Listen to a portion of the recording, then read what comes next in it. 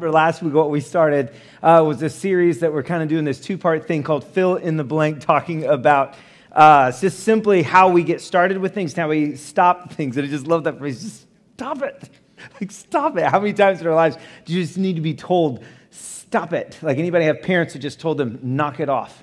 Like, anybody? None of you? Lydia's like, no, I'm the best kid ever. Like, no one ever, right? Well, I tell you, last week when we started off, what we tried to begin to unpack is this tension that we live in, where we have this thing where it's our sinful nature desires certain things, and God's calling on our life calls us to different things. And so it puts us in this place of tension where we're just complicated creatures. We find ourselves caught up in that. There are things in our lives that we need to start, and there's things in our lives that we need to stop, and that's thus the video. And so I tell you, I've watched that so many times and I laugh at it every time. And some of you are like, I'm never meeting with Ben again. Okay. No, I'm kidding. No, our lives, I think a lot of our lives, we're at crossroads a lot of the time where we spend our time kind of like these points of intersection where the decisions we make, they're going to shape everything that happens after that. And what happens is we kind of have to choose a course of action. We have to commit to a course of action. It requires decisions of us. And so, like we said last week, when what we start and what we stop, they go hand in hand. That if I want to start eating right, well, then I need to stop eating wrong, right? And so anything that you look at, when you think about starting in your life and stopping in your life, you're going to be able to see another side of it if you take the time to. And so that is what has brought about these two nights, last week and this week, where if we dig in on our pursuits, we dig in on these pathways that we're on, these passions that we have in our lives and these priorities, well, they change over time. The things that I cared about and that I set goals for when I was a kid are not the same things that I'm passionately pursuing with intentionality right now in this season of my life. And so with our experiences, change happens, and in maturity in our lives, those priorities shift. And so the things we start and the things we stop change. We'll find ourselves beginning a new venture and a new chapter in our lives, a new season, or maybe new relationships or developing new habits. And those are good, but it also means some seasons need to come to an end. And sometimes the best thing for a relationship is for it to be over. And sometimes habits that have become so key in our lives, they just need to stop. They just need to stop. And we'll find ways to make excuses for this or that or whatever, but the reality is it just needs to stop. And so what happens in all of that is we find ourselves in that tension. And what we'll do is we'll start things and we'll stop things, and maybe it'll be for a season because we've not surrounded ourselves with the right steps. And so, like we talked about last week, there's a time for everything. There's times to fill in the blanks. And so as we learned, before we just start filling in the blank with, oh, well, I need to do this or I need to stop doing that, we need to allow God to examine our hearts. We need to take the time to reflect, take the time to allow His Word into our hearts, to internalize it, to see the things in us that don't fit, that see the things in us that don't belong, and begin to see it that way. And here's something I've just been wrestling with is this. Sometimes what we'll do is we'll examine and we'll identify, and it'll just stop there. We'll know what's wrong. We just won't do anything about it. And I think what I keep coming back to is if we don't take the time to examine and we don't take the time to identify, we aren't prepared for whatever's next. But that isn't in and of itself what calls us to do something about it. A desire to fix a problem is not the solution to the problem. Right? Have you ever wanted to change something really bad? Anybody? Find yourself like, I want to change something. Is that what changed it? No. I'm not saying there's anything wrong with intestinal fortitude. I'm not saying that. I'm just saying that that's not the solution to what we try and change. And so if we dig deep enough to get to the root, we can begin to see what really is going on.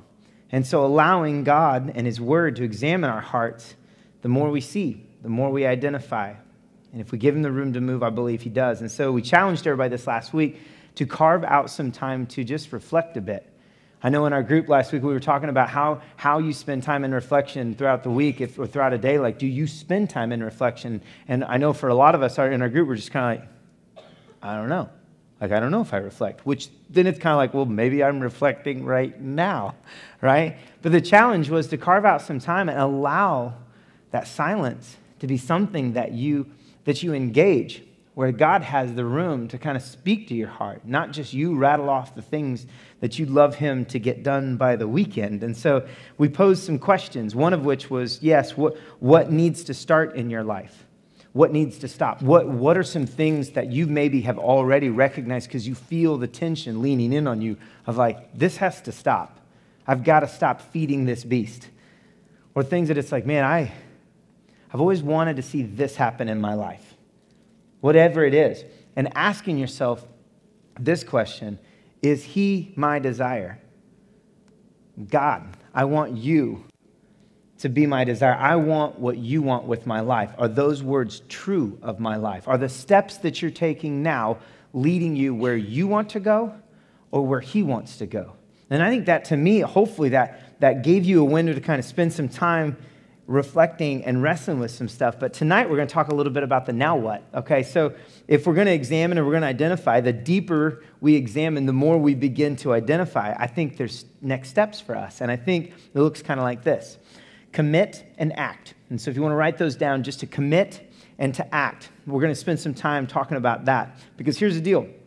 I think that we can see things that need to change in our lives and still choose to do nothing about it. Anybody with me on that? Anybody have things in your life that you already can identify, that you recognize that needs to change? And you're like, I haven't done one thing about it, right? Like, so that's the thing. It's like we can recognize something needs to change. Maybe somebody else will change it for me. No, that's not what's going to happen. Some of you are like, hey, I knocked out 3 finals today, right? They knocked out 3 finals today. Anybody get their finals finished up today? Anybody? And some of you are like, I don't want to think about tomorrow, right? Right?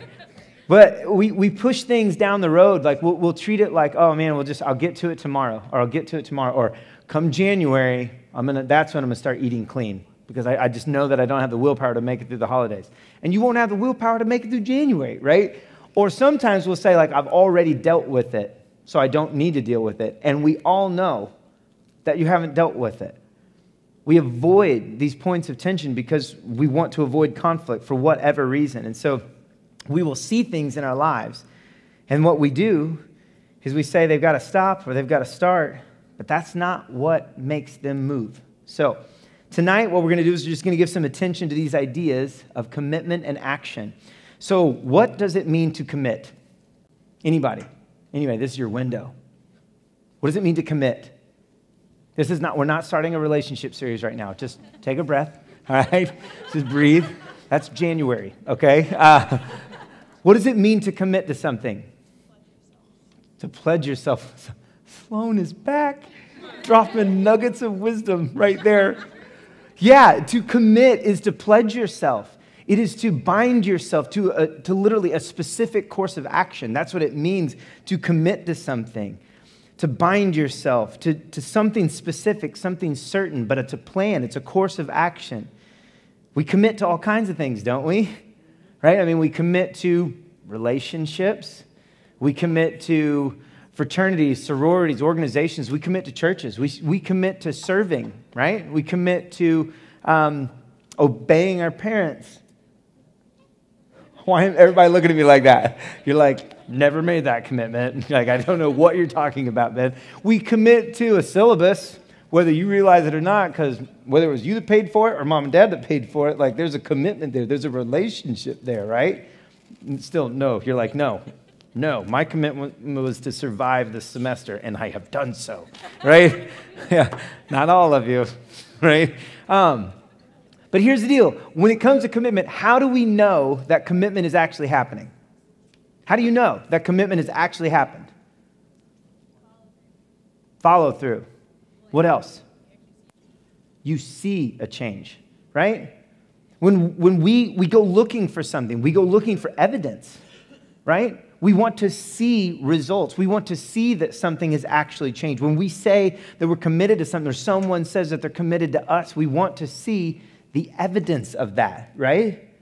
None of us, even on our best day, when we want to believe that somebody's committed to something, are we just going to be like, yeah, they're probably committed? No, we're going to want to see tangible evidence.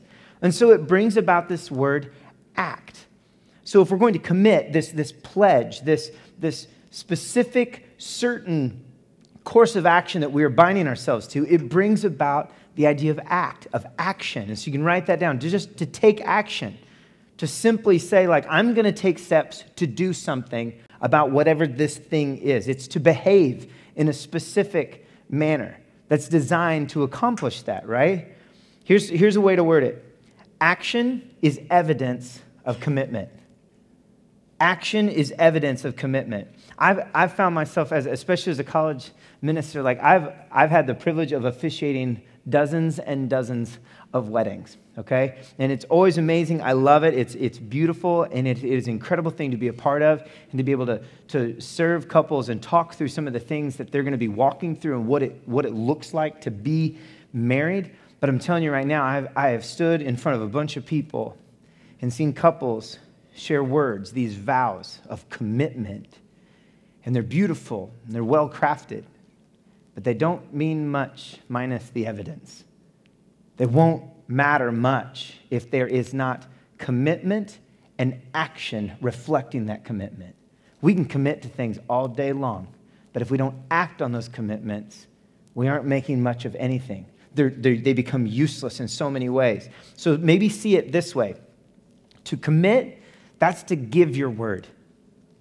But to act is to keep your word.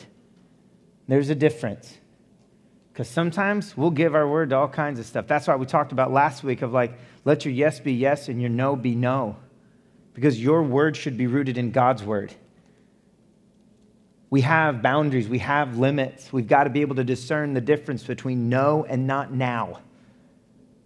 And when we get pushed up against those limits, we've got to be able to discern the difference between competency and capacity.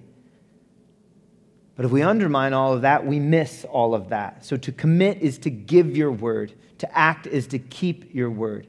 And we can examine and identify all the things that are off all day long. But if it doesn't lead to commitment and action, there's no growth. I'm going to read a verse to you really quick. A couple verses in James. I'm going to be reading from the New Living Translation, chapter 2. I want to read this to you real quick. Verse 14. You probably are like, oh, I know where he's going with this. Dear brothers and sisters, what's the use of saying you have faith if you don't prove it by your actions? That kind of faith can't save anyone. In verse 15, he says, suppose you see a brother or sister who needs food or clothing, and you say, well, goodbye and God bless you. Stay warm and eat well. But then you don't give that person any food or clothing. What good does that do? He says, so you see, it isn't enough to just have faith.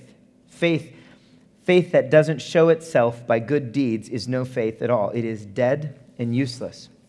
And some may be like, well, you just jumped from commitment to faith. Well, what is faith? What's faith? I mean, it's a conviction, right? A faith it's a conviction. It's, dare I say, a commitment to a belief.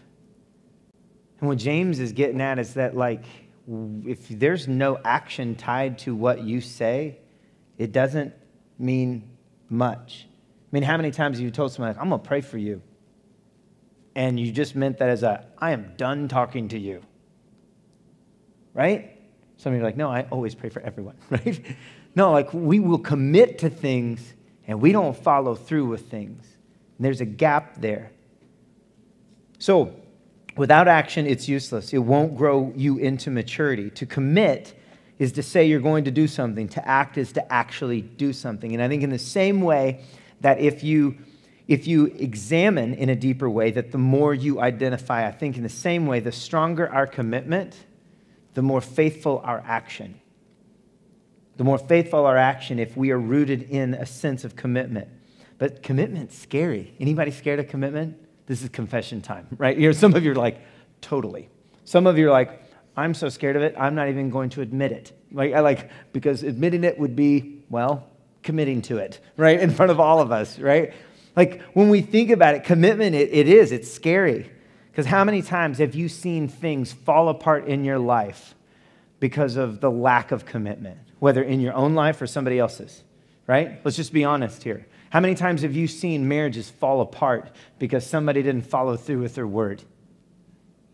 How many times have you seen relationships completely tank because they said, this is what it's going to look like, and somebody chose to invite a third party into this couple. How many times have we seen a class project fail, a group project? Because there's always that guy, right? How many of you are that guy? Don't raise your hand. We already know who you are. No, I'm kidding. No, like, do you see what I'm getting at? Like, what we will do is like, we'll miss these things. And if we look closely, we will see all around us points of contention, points of conflict, points of failure. And it's because of either our lack of commitment or the lack on somebody else. I mean, think about how many friendships have had falling outs. How many jobs have been lost because you committed to showing up and you didn't show up.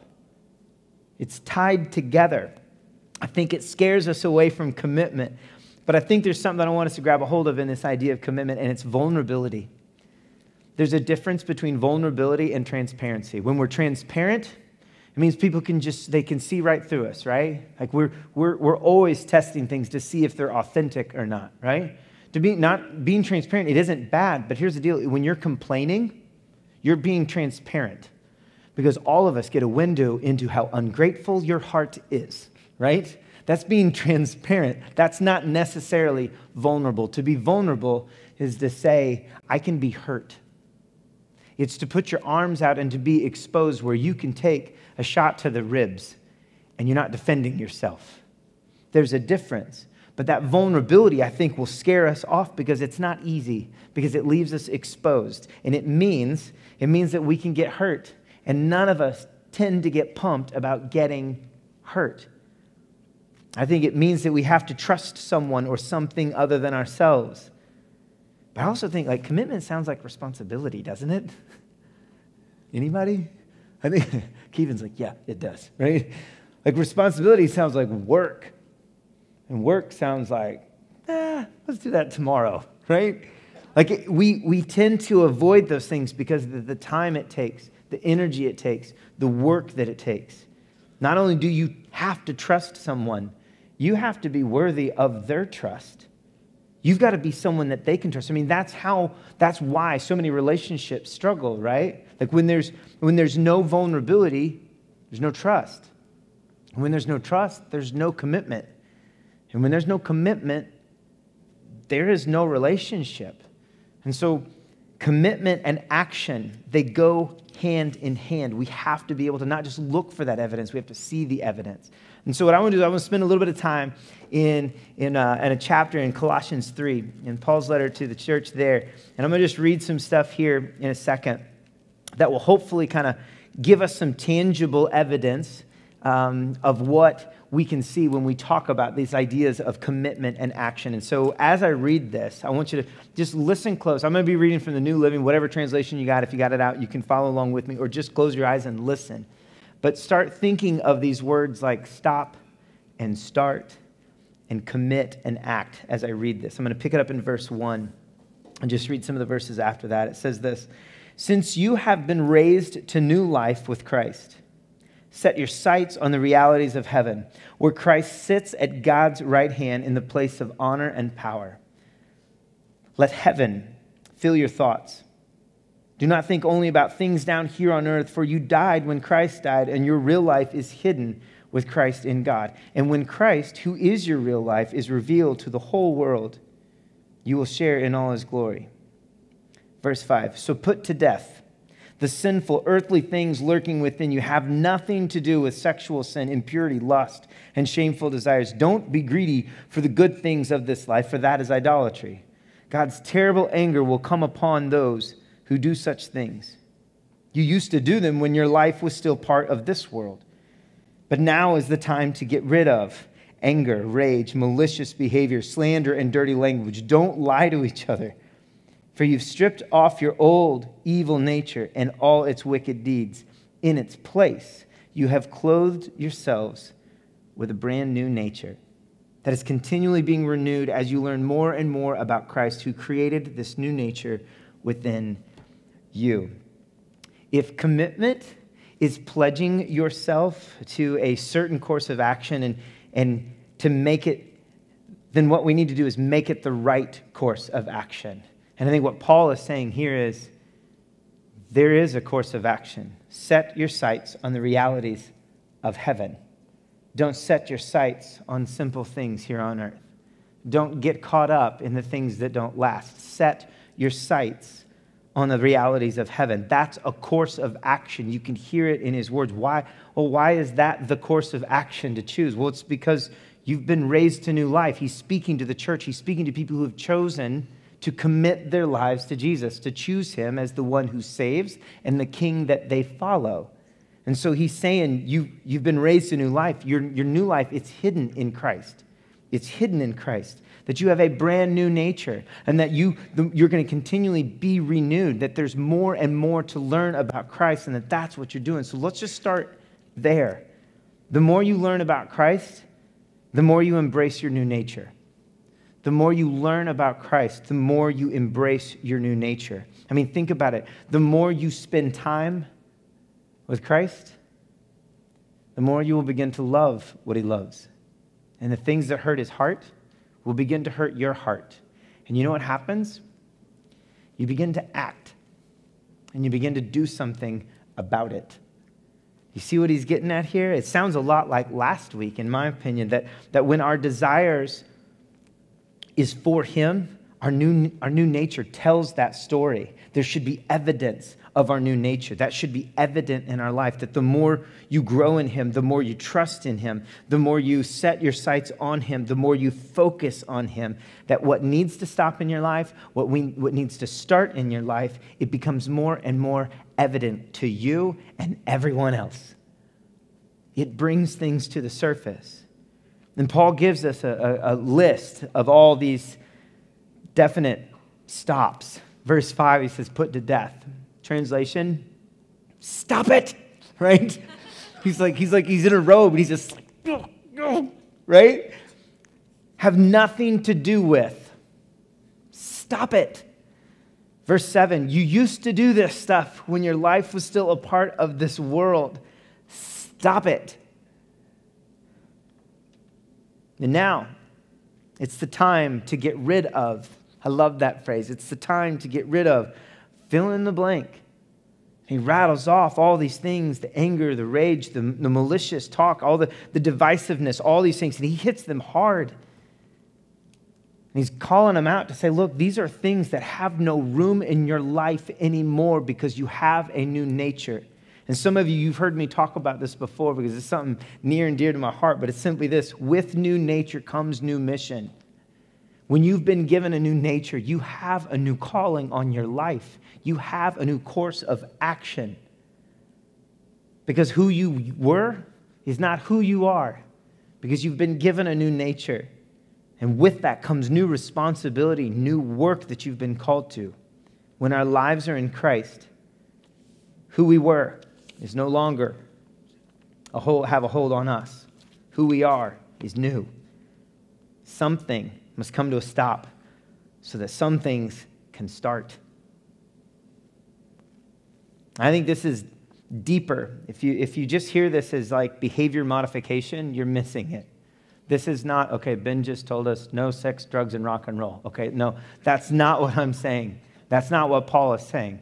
What Paul is saying, when Christ is your king, you follow because you're not fit to be king. What he's saying is when you choose your new nature, there's no room for this in your life anymore because it doesn't fit. It doesn't belong. So don't make room for it. This is deeper than behavior modification. It's more than just holy living. Holiness is rooted in new nature. And our commitment to holiness is rooted in a commitment to Christ. But I want to ask you, did you catch what he said in verse 10? Let me read this. In its place. Simply in its place. 3 little words. In its place. And he rattles off, you've clothed yourselves with a brand new nature. In its place. And I'm struck by that because what needs to stop in your life says that there's, not only does it need to stop, it's what gives room for the things that need to start. So maybe ask yourself, What's in its place? What right now is monopolizing so much of me that there is not room in my life for the things that God wants in it? What are the things in my life that need to stop to give room for the things that need to start? Maybe see it this way. When we say no to the wrong things, you can say yes to the right things. But it's really hard to say yes to the right things if you're not willing to say no to the wrong things. Paul goes on to explain what goes in its place. I'm going to read some more, verse 12 and following. I love this part. It says, since God chose you to be the holy people whom he loves, you must clothe yourselves with tenderhearted mercy, kindness, humility, gentleness, and patience. Doesn't that sound good? Though you must make allowance for each other's faults and forgive the person who offends you. Remember, the Lord forgave you, so you must forgive others. And the most important piece of clothing you must wear is love. Love is what binds us all together in perfect harmony. And let the peace that comes from Christ rule in your hearts. For as members of one body, you are called to live in peace and always be thankful. Let the words of Christ, in all their richness, live in your hearts and make you wise. Use his words to teach and counsel each other. Sing psalms and hymns and spiritual songs to God with thankful hearts. And whatever you do or say, let it be as a representative of the Lord Jesus, as all the while giving thanks through him to God the Father. You've been given a new wardrobe because the old clothes don't fit. He says, start this. Start wearing these things. Start wearing tender-hearted mercy. Start wearing kindness. Start wearing humility. Start wearing gentleness. Start wearing patience. Clothe yourselves in these things. Start walking with one another. Start bearing with one another. Start forgiving one another. Start loving one another. That's what it looks like to sing a song in harmony with one another. Start these things in your life. That's what it looks like. Start doing this new nature alongside everyone else. Start being thankful. Start allowing God's word to settle on your hearts.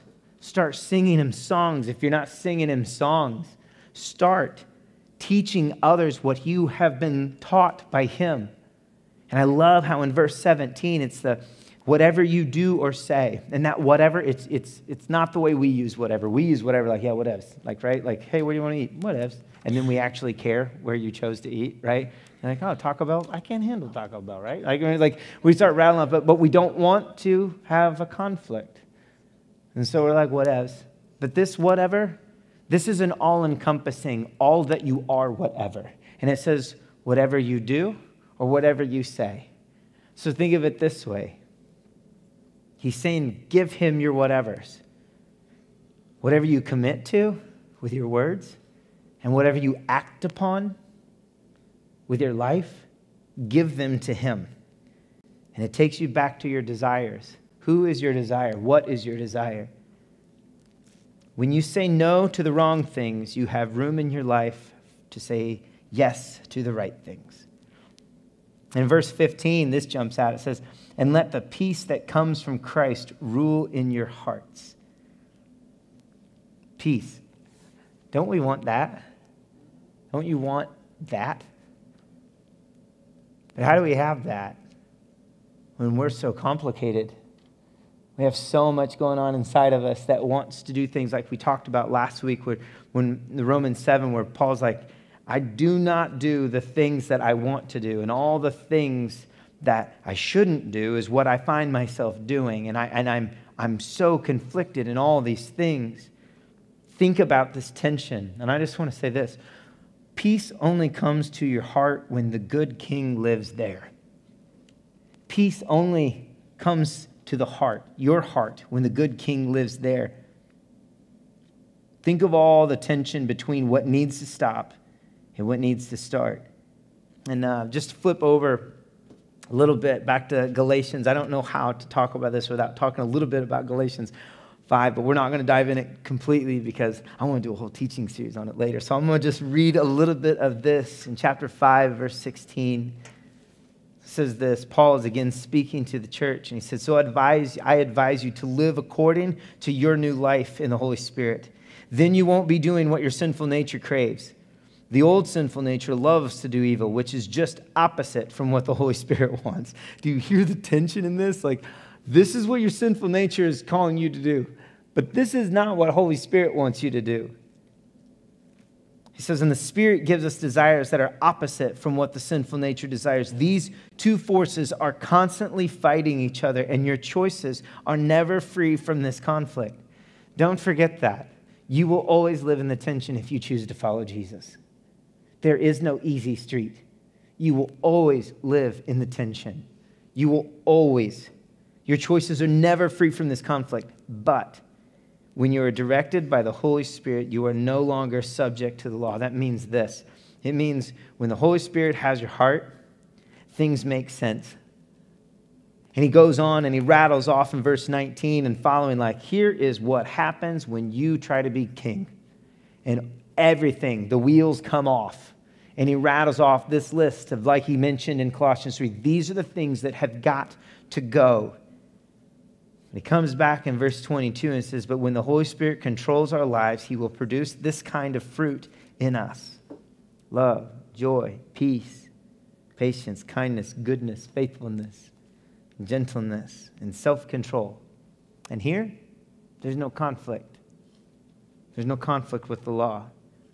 Those who belong to Christ Jesus have nailed their passions and desires of their sinful nature to his cross and crucified them there. If we're living now by the Holy Spirit, let us follow the Holy Spirit's leading in every part of our lives. This is what it looks like to belong to Christ. This is what it looks like to act. This is what it looks like to commit. This is what new nature looks like. This is what it looks like to let God fill in the blanks, to let him have all of your whatevers. It means letting the Holy Spirit into every part of your life. And so the question keeps coming back to this. What needs your commitment? Who needs your commitment? What demands your action right now? And some of us, we maybe know what it is. Some of us are like, I need to think about it some more. Some of us are like, there's a bunch of things on my list. Where do I start? What might God be exposing that doesn't belong anymore because you are wearing a whole new outfit? What might God be revealing as your next steps? Because I think it takes us back to Colossians 3. Because he says, do this alongside one another. This is the beautiful mess. You've heard me say this. Some of you heard me say it a bunch of times. We are a collection of remarkably imperfect people, fumbling through following Jesus, learning how to live in grace. This thing is a mess. His body, the church. But he calls it beautiful because he calls it his. Okay? So if we're called to wear new clothes, if we're called to put on a new wardrobe, we do that alongside one another. It means this. It means that we examine, we identify, we commit, and we act together. We do that alongside one another. And here's the way we're going to wrap this up before we go into groups. On everybody's seats, if you saw it, there's just a simple action card. And it's simply this. It says, I want to stop blank, and I want to start blank. And here's what we're going to do. Maybe tonight, you already know. Maybe you're like, Ben, I don't know. I need more time. That's okay. I'm not going to ask you to fill it out and bring it up here and hand it to me. That's not what we're doing. What I'm going to say is this. When you head into groups, take it with you. When you leave tonight, maybe you need to take it with you. And don't let this be something you just stick in your Bible or stick in your journal or wad up and throw away or leave in your seat. Take it with you, because my challenge is the same. The steps that you're taking now, are they leading you where you want to go or where God wants you to go? What needs to stop? What needs to start? Because here's the step. If you know what it is, let him fill in the blank. But the step that comes after that is doing that alongside somebody else. And I'm going to just say this, where we go together, all right? And some of us, we got friends that we know they are our friends. Some of us are like, I don't know if I can count on my friends right now. And that's okay. We're here, and God's brought us here together for a reason. And so with these cards, what I'm going to ask you to do is this. Maybe, whether it's tonight or tomorrow or next week or next year, that you know what goes in these blanks, I'm going to challenge you. Find the friend that you know has your best interest at heart. Find the friend that you know loves you, that will stand in the trench, that will not just bust your chops, but will be your cheerleader, that will speak truth over you, that will not just be the ones that says, hey, hope it works out, but will be the one that stands with you and says, this is what I'm believing with you and for you about you today, because you are a son and a daughter of the King. Find that friend, and you share this card with them, and you invite them into this thing we call accountability, and say, this is what I'm going after. Will you hold me accountable to this? Will you walk through this with me? And some of us are like, man, I don't even know if those friends are in the room tonight, and that's okay.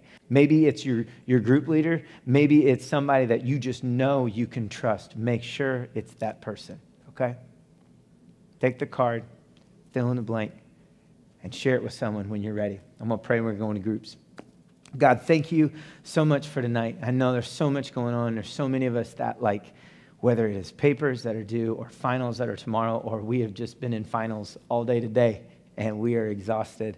Or maybe it's just been a crazy day at work with a lot of expectations. God, we thank you for tonight, and we thank you for what we can experience when we engage your word. Father, expose the things in us that don't belong. Help us see the definition of ourselves through your word as hidden in your son, Jesus.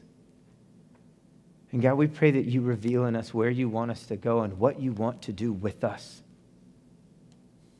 Father, we pray that the steps we take are where you want us to go. You are our desire. We love you and we trust you. In Jesus' name, amen.